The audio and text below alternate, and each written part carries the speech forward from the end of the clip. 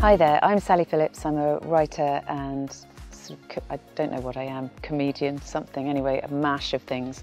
And I am beyond thrilled to have been invited to the Cinemagic Festival. I just think it's so brilliant that all the films are selected by people between the ages of, is it 4 and 25?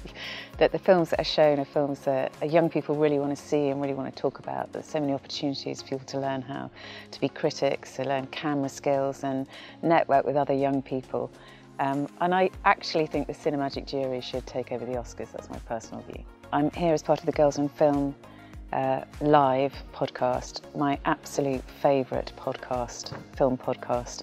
It's wonderful for helping women think about how our storytelling might be different from men's.